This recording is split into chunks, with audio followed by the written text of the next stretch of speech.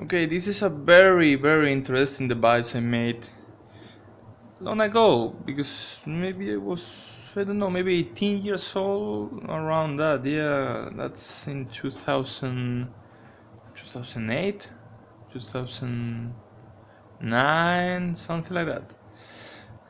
Um, yeah, this is a chronograph meter. It measures the speed of something that you can put inside here, and it will measure the speed. It's based on two infrared sensors. It has two LEDs on the other side. Let's see if I can find. Yeah, I found here some of the prototypes.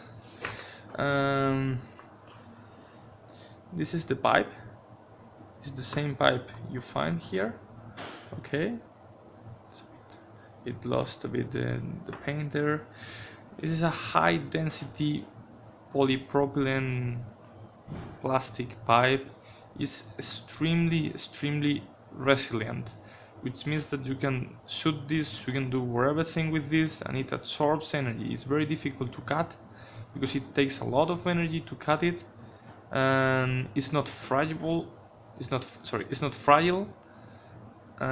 It's very good for this task because, you know, if you made a mistake and you are trying to measure the speed of some projectile and you don't align perfectly and you hit one of these walls, the last thing you want is to have something very hard as metal, because it will break out the projectile and finally clot the holes here, the holes for the sensors, and then you have to disassemble the device and clean it up.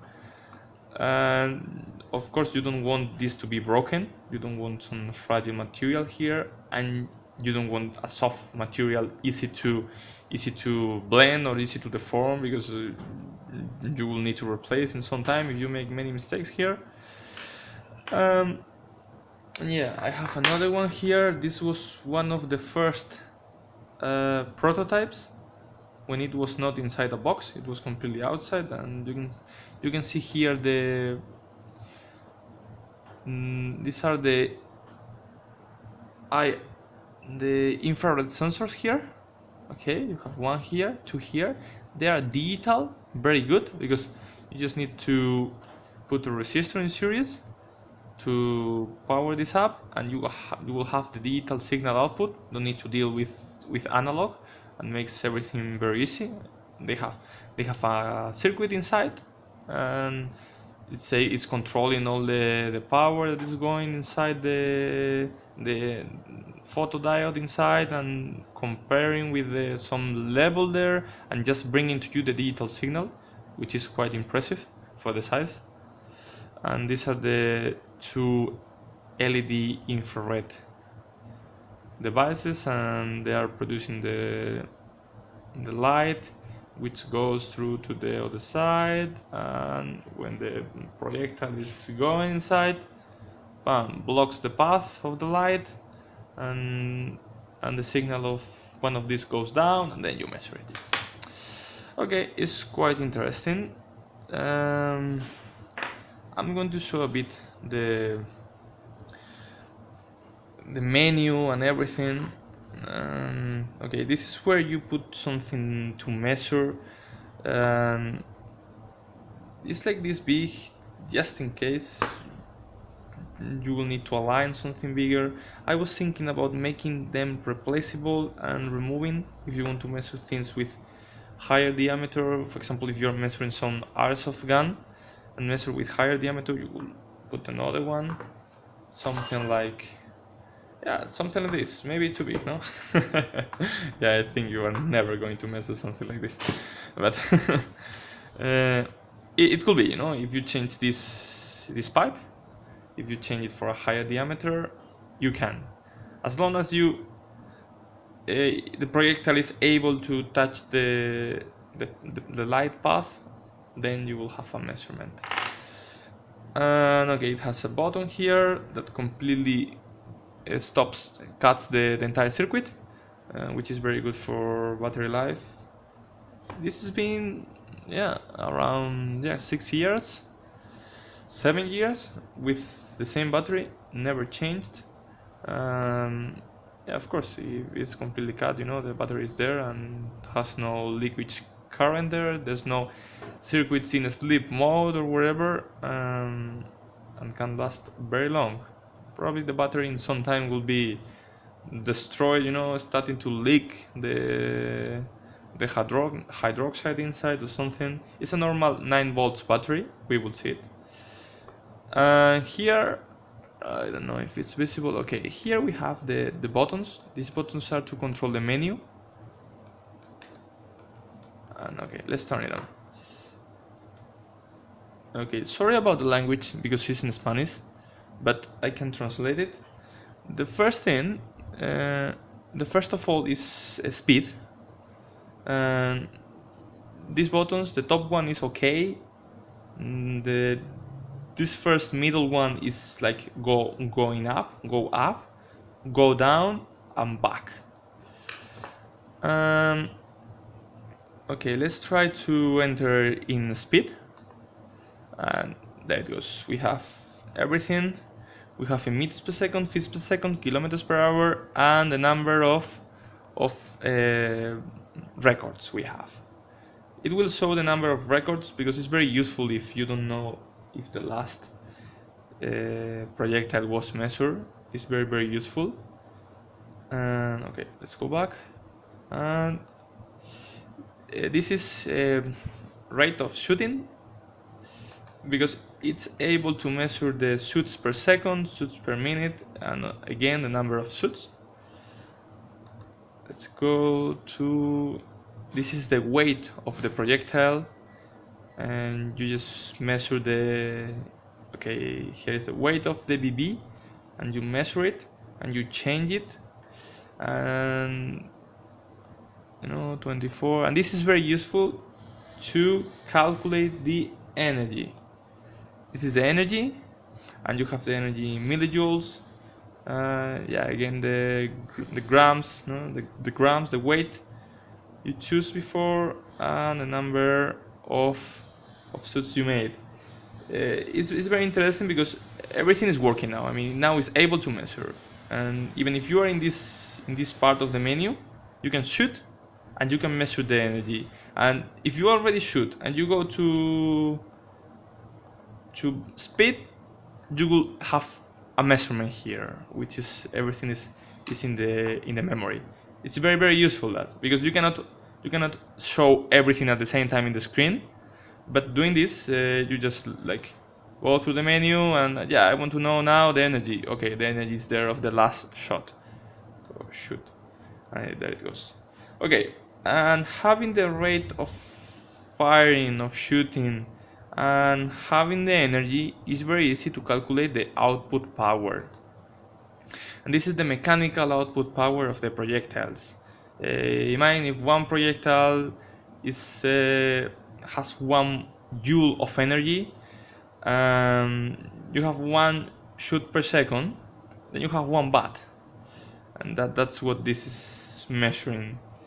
It's measuring the, these are the shoots per second, these are the power, the energy of every one of each, and this is the total power output, which is very, very useful, especially with airsoft guns.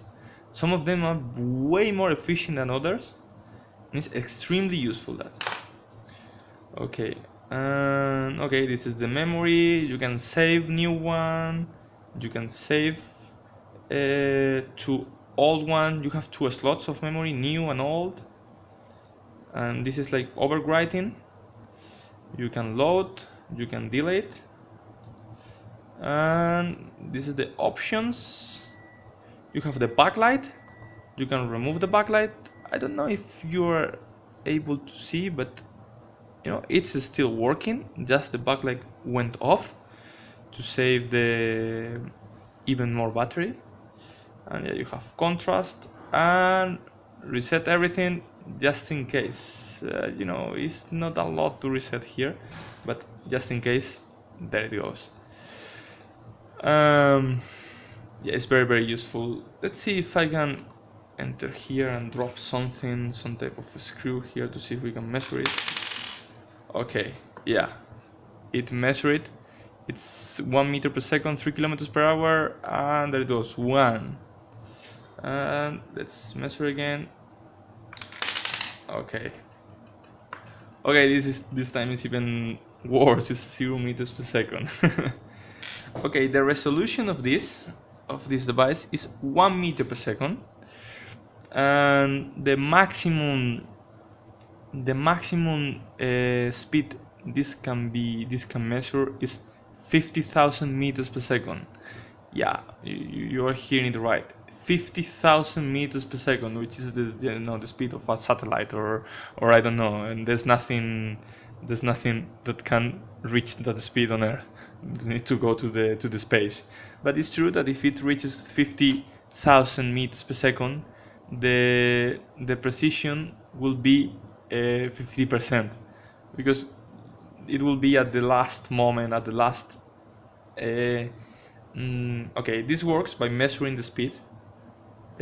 In that the speed that the projectile takes to go from here to here. This is a very, very, very precise distance that I know. It's exactly 5 centimeters. Measuring that speed, you know, you can make a calculation, just a division, and you can have the speed there. It has a stack, you know, a stack with an interruption. This is working with a PAC chip. It's a PAC, I don't remember now, maybe 690, probably it's the 690, 16F690, and you know, it has a counter with an interruption, and when the first light is hit here, it starts counting with an interruption. This has no any type of software pulling in a cycle. No, this cannot be done for such a high speed device. You need to use an interruption. It's working, I don't remember if it's working at 4 megahertz or even 10 or even 20. Sorry, I don't remember. You know, the minimum speed is when the maximum speed and the minimum time is when the projectile goes from here to here, and the counter is counting 1 sample, and that is exactly 50,000 meters per second. If the projectile is going half of the speed, this will count 1 and 2. That will be 25,000 meters per second. Yeah, the resolution at that speed is very, very low. You know, it's very low. But who's going to shoot something at 50,000 meters per second? At least not me.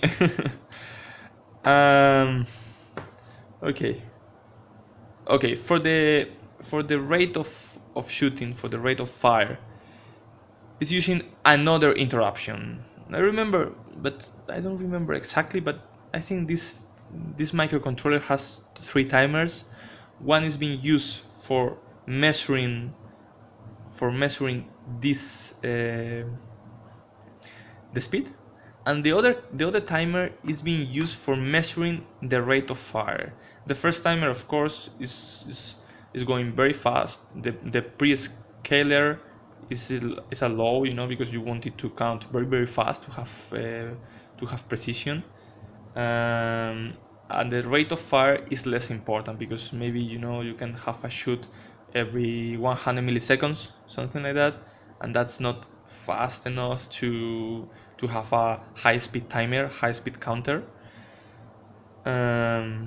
Yeah, you will have a precision. I think the minimum amount of rate of fire this is able to measure is one shoot every 3 seconds. I think so. But I mean, what type of automatic gun is able to shoot less than that? You know, even in semi-automatic you can shoot faster. Okay. Just to clarify, here you see the speed there. Let's check it out. The energy, there it goes. Oh, okay, we have 0. Okay, yeah, we have 0 meters per second. We have 0 joules. Let's see if I can, I don't know, throw this and push it a bit. No, still not. Let's see, try again. Not anymore. I'm going to, I don't know, to blow here air maybe. Okay, that was fast. That was fast, but I think it didn't take it. Yeah, it didn't take it properly.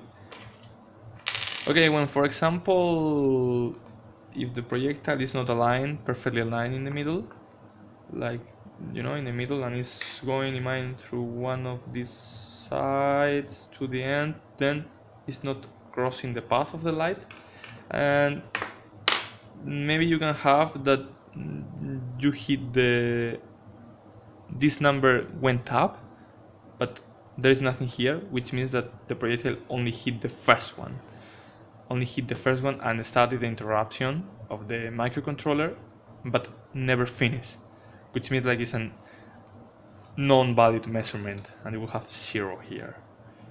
Okay, let's check it out, because maybe in the last one we can have some energy here. No, it's not enough. It's still not enough. Okay, I'm going to try with something bigger. Let me check. Okay, I have this type of plastic washer. I'm going to try. Okay, nothing again. Wow, that's... yeah, I think the resolution is not enough, and it's throwing all the time 0. Okay, I'm going to try with with something more powerful.